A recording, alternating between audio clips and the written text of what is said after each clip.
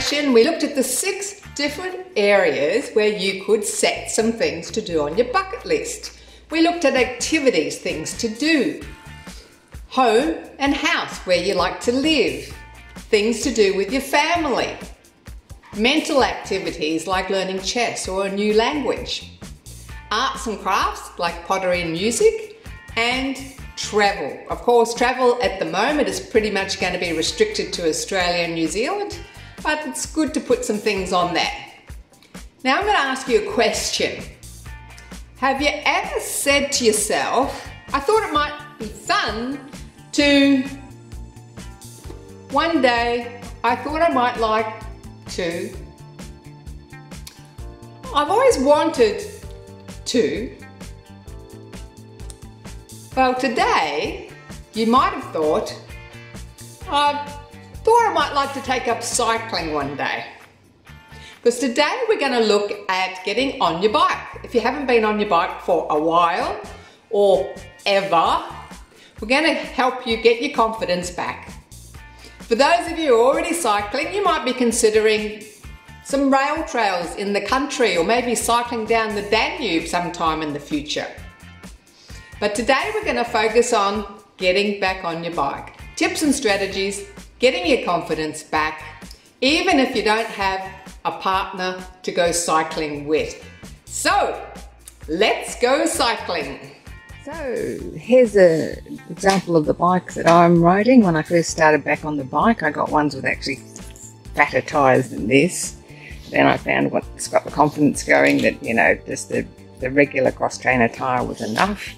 So if you haven't been on your bike for a while, you jump on one with nice thick tyres. I have a very bad neck, so I always make sure that the handlebars keep my head in a position, and if necessary you can actually get the handlebars raised so it doesn't put any strain on your neck. Nice comfortable seat. Of course, I know some countries helmets aren't compulsory, but wearing a helmet just gives you more self-confidence. Water bottle, and then also I have the lock. I just wrap it around there, take a padlock in my pocket, and it's easy. Jump on the bike. I do have a light if it's a bit dark, if I do go early in the morning. And also, if you're cycling on the off-road on the bike tracks, which are great for building your confidence up, having a bell. So having a bell just means that you can let people know that you're coming, and they'll normally get their dogs out of the way and step aside for you. So that's about all you need. Maybe you haven't been on a bike for a long time and you wonder where to get started. So what I'd like to suggest is, if you don't have a bike, go and hire one, or go to a location where you can hire one or borrow one from a friend. Get nice fat tyres. And if you're not comfortable going on a cycle on your own, and you want someone to go with, just go to your local community centre, ask them if they've got any cycle groups. Put into Google cycle groups near me and see what it comes up with. Or another idea is to go to meetups, and you might find a cycle group through meetups. Next thing to do is jump on Google Maps and find out the cycle trails near you.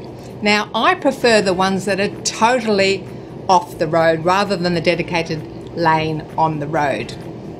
Find the local cycleways and just build up your confidence. It doesn't matter, 10 to 15 minutes, that's a good start to get you going. You'll find in no time you'll be getting up to an hour. Now, of course, I suggest if you're living in a really hilly area, start off flat. So if it's not flat where you are, maybe go to a local lake, like a bush area where there's some nice flat cycling where you can pop your bike in the car or on the back, or maybe you can hire a bike there. And so until you get your confidence up, just try a nice flat 10 to 15 minutes, do it with a friend, nice fat sturdy bike, and have fun cycling. And maybe even make sure you get a coffee on the way. Make sure it's a social cycle group that you're going with too, not one of those gung-ho, lycra brigades where they just go full on. So join a nice social cycle group and have fun cycling. Consider taking up cycling. It's a lot easier than you think, and it's so much fun. You get to explore different places, new cafes, new restaurants, meet some new people. And of course, it's great for our physical and our mental health. Now, if you've already been cycling, we'd love to hear your stories of your travels and your cycles around Australia or overseas, and stay around for Everyday Legends, because the lady we're speaking to today has done over 9,000 kilometres of cycling around Australia. So if you've taken up cycling over 50, we'd love to hear all about it.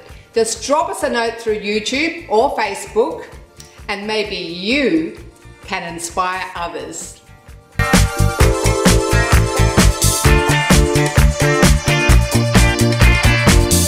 Welcome to Everyday Legends. This is where we feature an everyday person who seems to be living an inspired life. Someone living life to the max.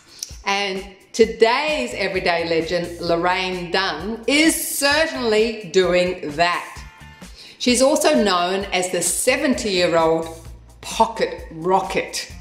She is director of Well Done and is a speaker, author and fitness instructor. She was awarded the Fitness Network Lifetime Achievement Award in 2005, and her expertise includes aqua fitness, gentle exercise, falls prevention, healthy aging, personal and professional development.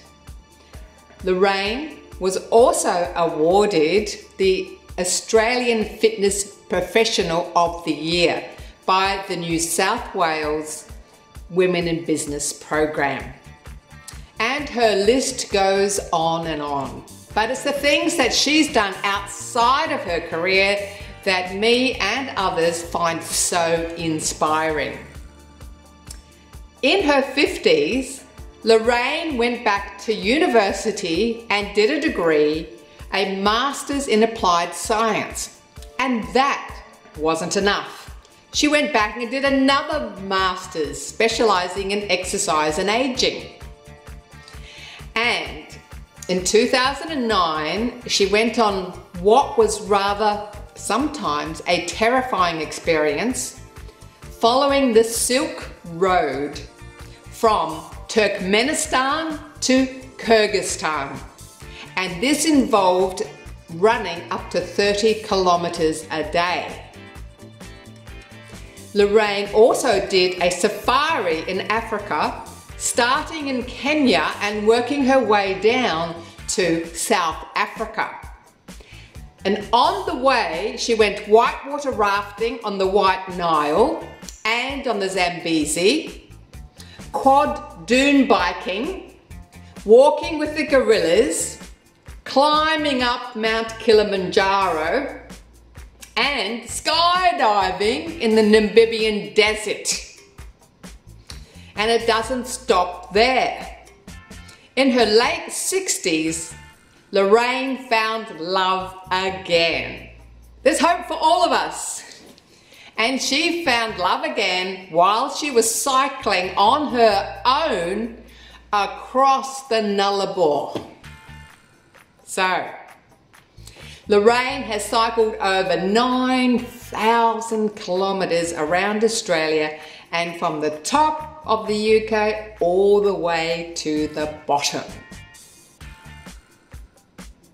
Among the many things that Laraine still wants to do that are on her bucket list, she wants to cycle from Darwin to Perth, 4,000 kilometres, Darwin to Adelaide, 3,000 kilometres, and Perth to Albany.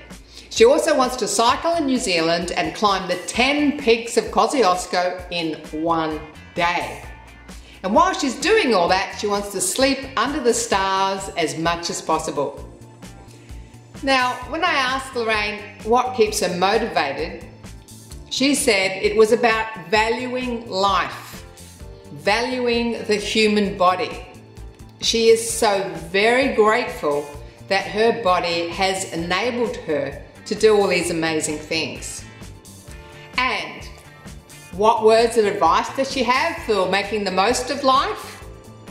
She said that you need to ask yourself this question: how do I do it? And then just do it. And trust. and know that you're going to be safe and it's all going to be okay. Laraine Dunn, everyday legend. Thanks for watching Over 50 So What? Fun, fitness, wellness and inspiration. This show is for anyone over 50 who wants to be inspired and who wants to inspire others. If you're looking for some more fun, easy fitness videos, be sure to jump on YouTube, Over 50 So What, and there's plenty of videos there for you. Please also write to us and tell us who inspires you in the community. And let us know what sorts of things you might have on your bucket list. We'd love to hear from you. The two major points from today: the small things make the big difference, and start wherever you are now. Start wherever you are now. Life's too short. One push-up a day. Let's have some fun together. We'll see you again soon. I'm Carol, over 50. So what?